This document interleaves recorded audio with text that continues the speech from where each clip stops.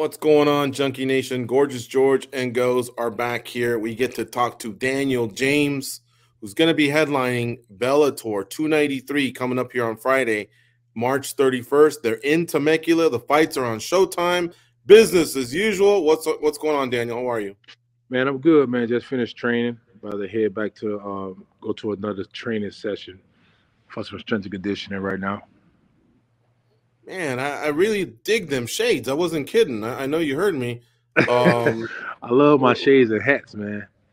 What's the brand? This is a friend of mine. He be making shades and shit. So he just I got these off him. It's not nothing crazy. Looking slick, yeah. All right. But I do got some versions though. You look like you're going out for the night. You got cool shades on. You got the jacket, the puffy jacket. That doesn't look to me like someone that's in between workouts. I just got dressed. Nice. I just got dressed, bro. You are on a nice run right now where you are beating people up. You're getting the finishes. Now you're main eventing. And prior to that, you had a bump there where you had lost 3 or 4. I wanted to ask you about both. What do you think happened during that little spell where you lost 3 or 4? And then what do you think you did to fix it where now you're on the best run of your career? You see, I lost 3 or 4. What you mean 3 or 4? The Omelechek fight, Ruslan Magomedov, and Brett Martin, excuse me. Those were yeah. You talk about that stuff. Oh yeah, the Brett Martin fight, that was the disqualification. I beat him up the whole fight. You know what I'm saying? That was a disqualification. He came in overweight anyway, and he fired away. I can't see you guys. Can't see us? Oh, you're in a full screen right now. Yeah, we're here. You're spotlighted right now when you okay. Shit. Yeah, there you go. Yeah, that was a disqualification against Brett Martin, which I destroyed him. He never fought again after that. Ruslan out in Poland, I lost that in a split decision. I got to Poland the day of weigh-ins. I fought the next day. I literally was no excuse, but the fight was one of the most boring fights I had. It was, I wasn't myself in the ring. You know what I'm saying? And he couldn't even get the job done. He went to split decision with that. Daniel Ultimate fight. I lost that fight in split decision. I left it to the judges, and I was just in a different country, and I left it to the judges. But after that fight, I made that decision and said I would never lose again over here, and I went 4 straight. I went straight through and won them all. Won all the other fights that I had to finish out my contract, and then I came back to the U.S. and kept the winning streak going, defeating Tyrell Fortune on Bellator in Chicago. Yeah, and all finishes. And so basically, I guess you're not offering an excuse. Things just started to click. It was more of a mental switch where you said, I'm not going to lose anymore. I'm coming out here to hang L's on people.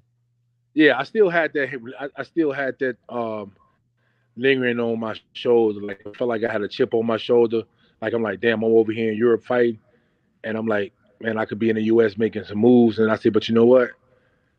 I'm like, I have to say, let me stop worrying about what's over here in the U.S. Let me worry about what's in front of me, and let me take this fan base over here by storm. Which what I did, you know what I'm saying? Getting standing ovations from Poland and Russia. That's hard. And then when I start to focus on what was in front of me, and I say, well, only way I'm gonna win over here is if I just basically beat the guy up and destroy him and finish him. You know what I'm saying? And so that's what I did, man, and that's what got me back over here to the USA. So I'm happy for that. No doubt. And you took out one of the tougher fighters for Bellator, Tyrell Fortune. Statement win, beautiful splash. Now you're rewarded with a headline bout. But a lot of people maybe didn't see you fight overseas. What would you tell people they can expect on the 31st? What's the style that Daniel James brings, other than the violence that's evident here when I look at the resume? Man, I could just tell people what to expect. They expect to see a guy get in the cage and that's coming out to do his job and do what he do in an amazing fashion. And and just understanding my presence will be felt when I walk in the when I walk into the arena, walk into the hotel, walk into the cage. So they're gonna feel my presence, and I'm gonna let their presence be known when I finish the fight. The American Predator has some swag. I mean, you ooze charisma, and Bellator does give that stage where someone can be themselves. Have you thought about maybe making that? I mean, do you make the walk as a gladiator, or have you ever thought of making the walk kind of like what I was telling you? You know, like all pimped out, and then boom, take everything off and get inside the cage there. You funny as hell.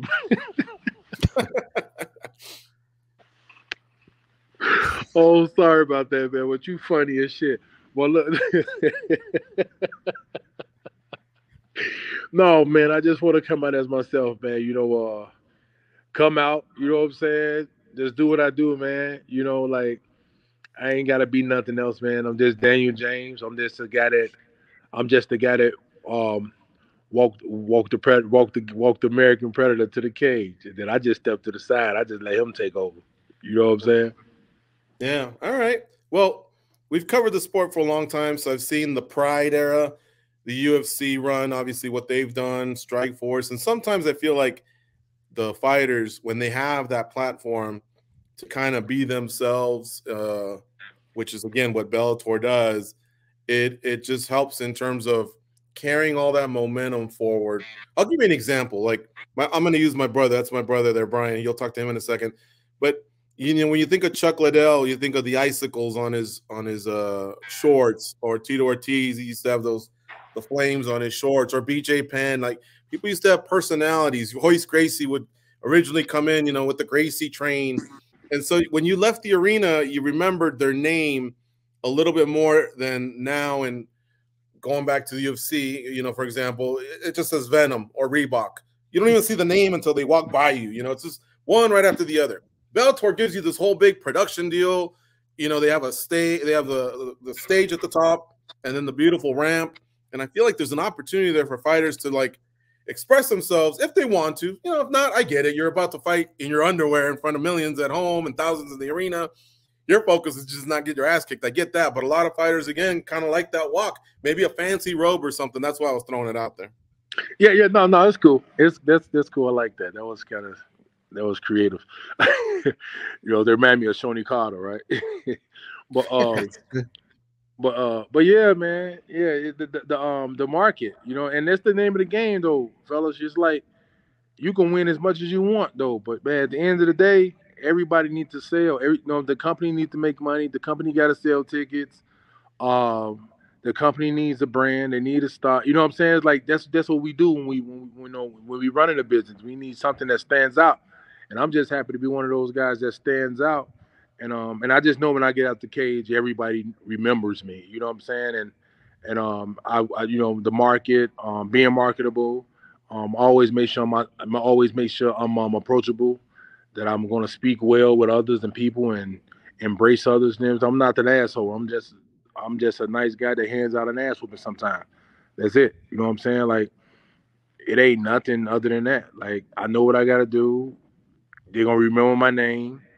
They're going to know who I am. And I'm going to be the nice guy. I'm going to give you a hug. I'm going to shake your hand. I'm going to eat ice cream with you. But, man, sometimes I got to pass out an ass whooping, though, man. I get it. I hear that.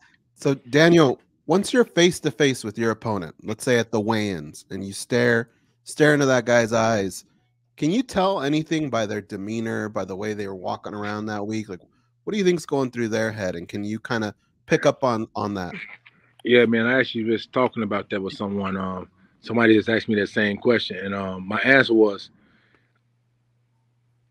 that's one of my best days during fight week, when I can get face to face with my opponent and look at him directly in the eyes, and I like literally can see.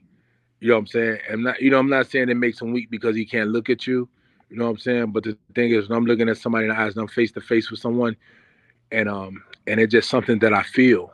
I feel like it's my way of becoming more dominant. It's my will, like looking into your fucking soul, man. Like, you really want this? Like, this shit about to happen tomorrow.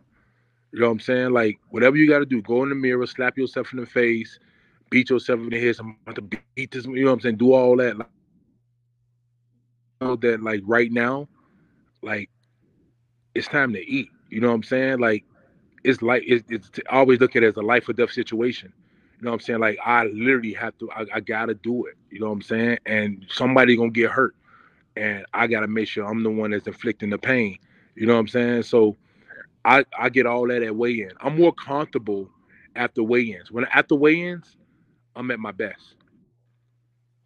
Daniel, so a win here would do a lot, and we're still kind of early in the year. Can you maybe forecast a little bit what you feel like you deserve after a win here?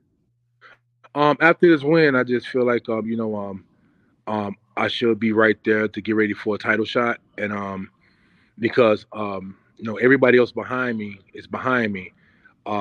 This fight right here, I break the top 5, which I should be already, but I break the top 5 after this fight, and which that's going to put me above 5, and that should put me right in line for the title shot. I know Lynn Vassell get the opportunity to fight Ryan Bader for the title, which is great. Great guy. Had a massive win on Modowski. That's good. I like him a lot. But my beef ain't with him. My beef is with not like a beef. It's like my beef. I want the belt that bad. Is with Ryan Bader. I want to fight Ryan Bader for the world title, and whoever win that fight between Ryan Bader or Lynn Vassell, like, I deserve to be next in line for that. And I respect the fact that I have to wait my turn. But the thing is, I don't wait in lines to get in a nightclub. You know what I'm saying? So I ain't trying to wait in the line right now to get the title.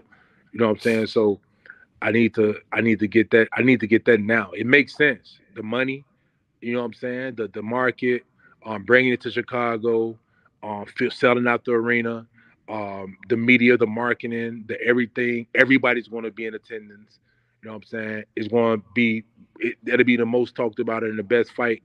It'll be the fight of the year. It'll be the best matchup for the year. Daniel James versus Ryan Bader for the world title shot. You know what I'm saying? That can be the fight that he can leave and retire. Because I'm going to take the belt. There's no point in sticking around after that. I love it. I'm pumped already. It's gonna be a big year for you, Daniel. Hey, tell us, growing up, what was the move at the club? You slipped somebody a 20, or was it just your presence? You don't want none of this. Like, what was the move to get you in?